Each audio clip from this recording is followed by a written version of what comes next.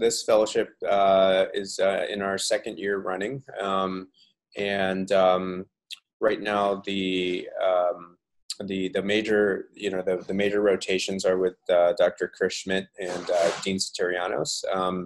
And over the last, I've been involved with the fellowship since the beginning, but other ancillary staff include myself and Pat McMahon, and it's a pretty comprehensive fellowship that encompasses both shoulder and elbow, which I think is one of the main strong suits of our fellowship. The fellowship was really started by Chris Schmidt. Chris was the one who really had the vision for it. And then he recruited Dean Satirianos, myself, and Albert Lin, and I was delighted to be part of it. I think it's a great opportunity for people, and it's enjoyable for me as well. Our fellowship has 4 shoulder and elbow specialists, all of whom do things somewhat differently. And I think that's a real strength of the program.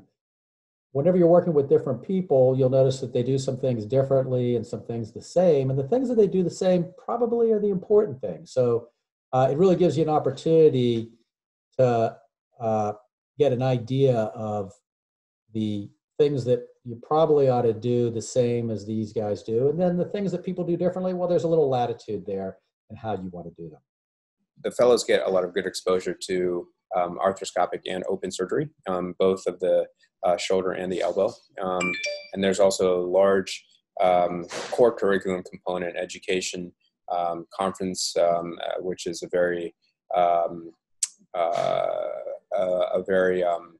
organized schedule. And every Monday we get together as a group with lectures, a core curriculum with Chris Schmidt, Dean, myself, Pat McMahon, the fellows, and we go through essentially an entire curriculum of shoulder and elbow.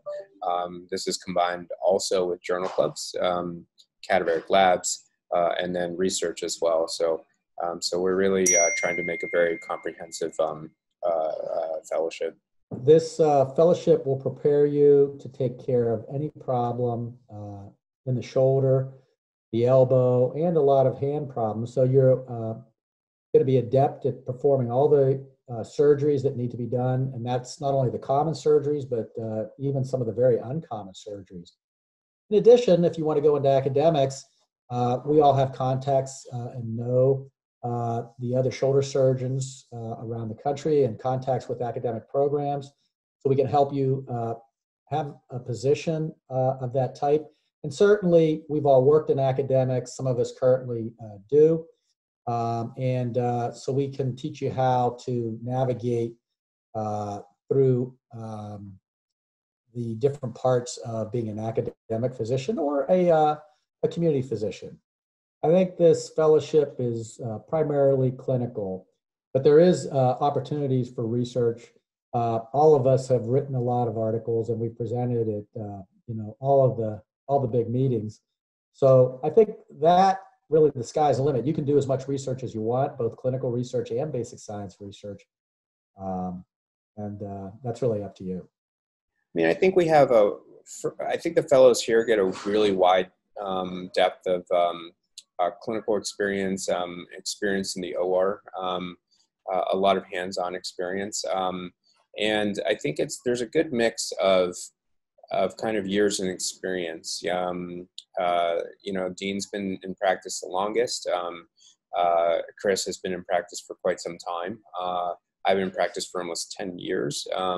Pat McMahon has also been in practice for a long time. And I think the way we interact with each other is great. We're very collegial. And I think that comes across a lot in our conferences. We have excellent discussions. We kind of challenge each other on things.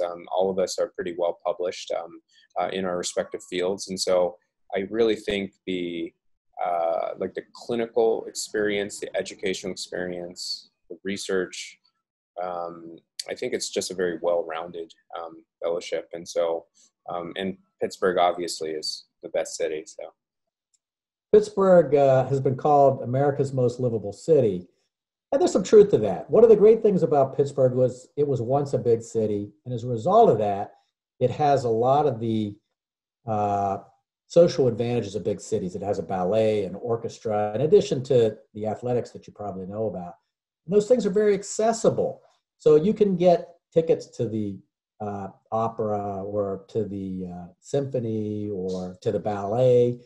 And in addition, in this fellowship, you're going to a number of different locations, and it's relatively easy to get to those different places. You're not going to sit in a lot of traffic or have a lot of difficulty getting from place to place. So Pittsburgh is it's a nice place to spend a year and see a lot of different things.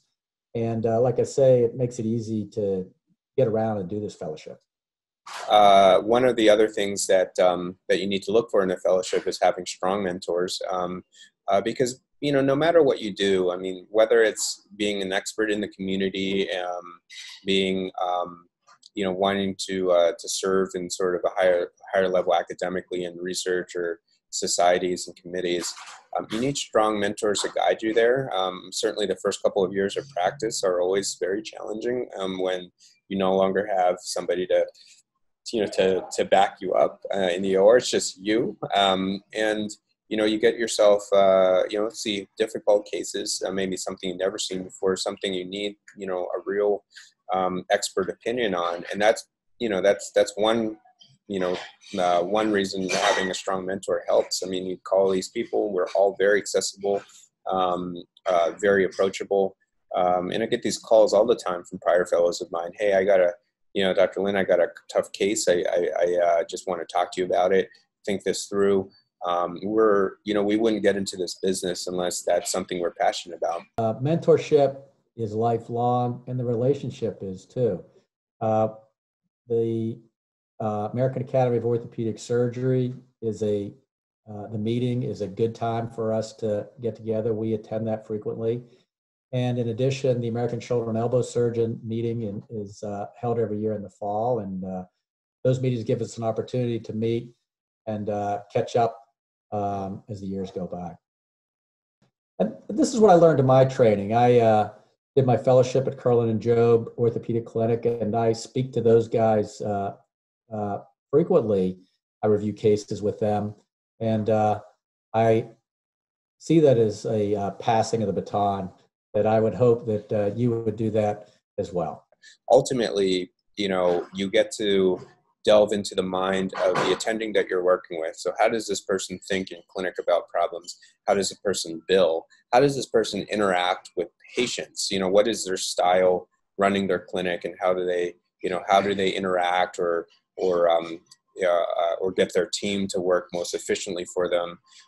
I think all of these things, and of course, surgical techniques and preferences and like kind of really delving into that and really understanding that is important, because ultimately what's going to happen is you take all of these things, hey, maybe I like the way Dr. Lin does this, but I like the way Dr. Schmidt does this. I like the way Dr. Saturianos does this. You're never going to kind of completely like everything about how somebody does things, but in fellowship, if you really get a true understanding of those type of things, then you can kind of take little bits and pieces and make that into your own type of practice, or at least you start that way, and then you can figure out how to evolve it into the way that works for you.